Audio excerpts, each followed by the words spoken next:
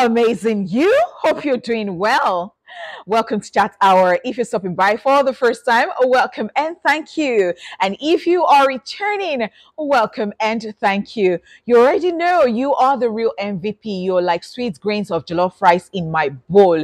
I mean, Niger jollof rice, so that they used wood to cook. Is sweet die.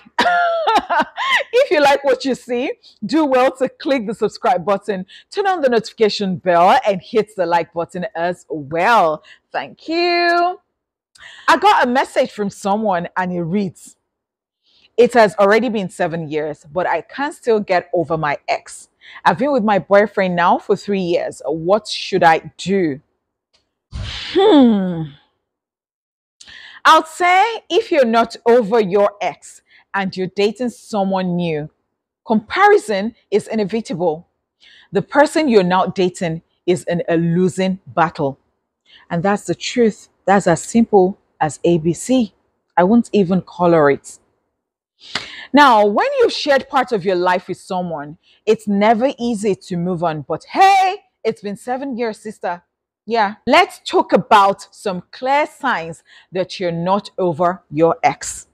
The very first one is looking back with rose tinted glasses.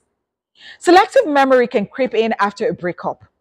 When you two were together, you were very aware of all the ways they drove you crazy. Hmm.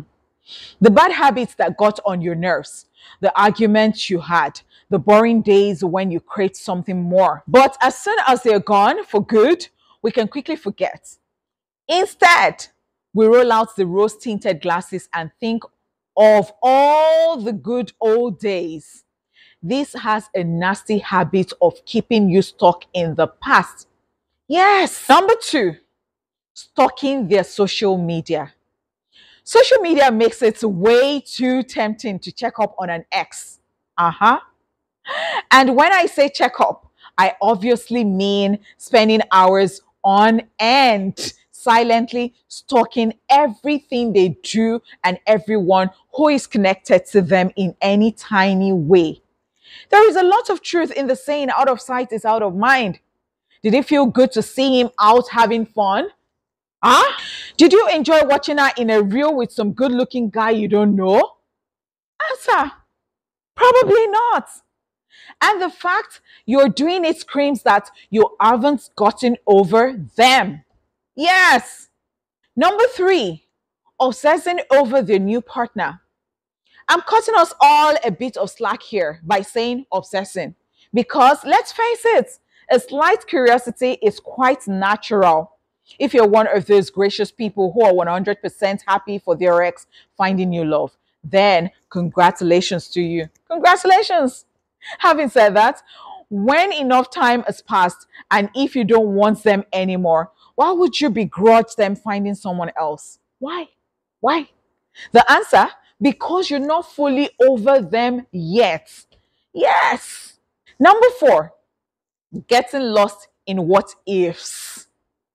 What if is a never ending game once you start playing it. Trust me, because there are quite literally endless scenarios you can come up with. Some of your what ifs may include, what if I never meet anyone else? What if that was my one shot at love? What if we were meant to be together? What if I made a mistake letting them go? What if in the future we find our way back to each other? It's often a side effect of the grief and loss you experienced, but it suggests you're still holding on rather than letting go. Yeah. The fifth one, trying to bump into them. You know they will be at that party, and truth be told, you wouldn't bother going otherwise. But the more casual encounters you can try to orchestrate, the better. Whether it's driving through their neighborhood, walking past some of their hangouts, or checking in with all your mutual friends. We know that game. Oh, hi. Fancy seeing you here. The name of the game is close contact, but under the guise of it all being totally accidental. Stop it, brother. Stop it, sister. We know the game. We know it already. We know. Let's talk about the sixth one. Posting not so cryptic messages aimed at them. There are plenty of ways that our social media posts give the game away that we're not over an ex. And that's the truth. Rant about betrayal, memes about forgiveness, quotes about inner peace, experts talking about true love. Experts, well done. Wait on, ma. Wait on, sir. Is it really an innocent coincidence? Or are you trying to send a message? Answer the question. Number 7, drunk dialing. When we've had a few drinks, the truth can come pouring out of us, and often in more melodramatic ways. The restraints we manage to show while sober goes out of the window. Before you know it, you have left them 7 missed calls to wake up to, along with, "Are you awake?" texts. Are they on your mind whenever you've been drinking? Now, let's talk about the 8th point, sleeping together. It is tempting to keep on enjoying a few perks even after your breakup. After all, you've already been there and done that. It's easy and familiar, but it's a pretty dangerous ground. Sure, a few people will be able to hook up with an ex, no strings attached, but the overwhelming majority cannot. Yeah. When feelings are involved, it's hard to separate physical and emotional intimacy. Let's be honest. Number 9, holding on to mementos. You are regularly opening your little box of memories. Maybe it contains prized love possessions such as random ticket stubs from concerts you went to. If it wasn't for the sentiment, most of this will be in the trash. Perhaps you can't help but scroll through old WhatsApp messages dating back to the moment you first met. You are still swiping through countless photos of the times you shared together. Frequent trips down memory lane imply you wish it wasn't just a memory. Number 10, talking about them way more than you know you probably should. If they were being honest, your friends are probably tired of hearing about it. They listened intently during the post-breakup dissection. They were happy to let you cry on their shoulders for as long as it took.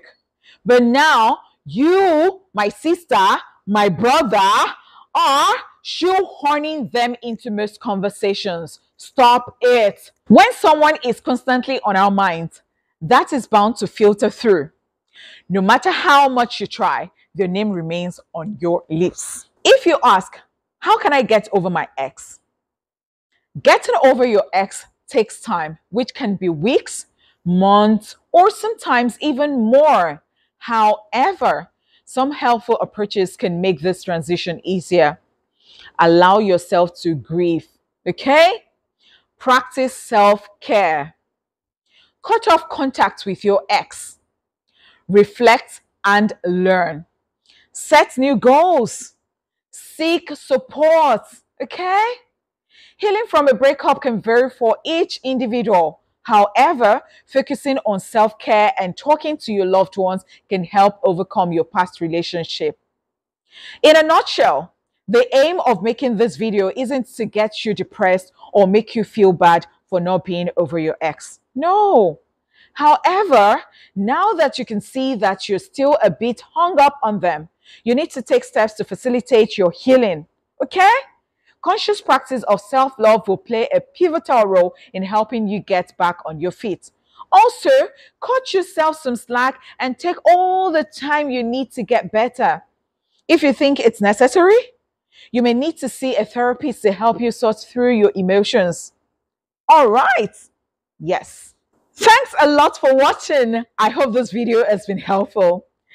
Kindly leave your thoughts in the comment section. If you haven't subscribed, please do not hesitate to hit the subscribe button, turn on the notification bell, and kindly click on the like button to give me a big thumbs up.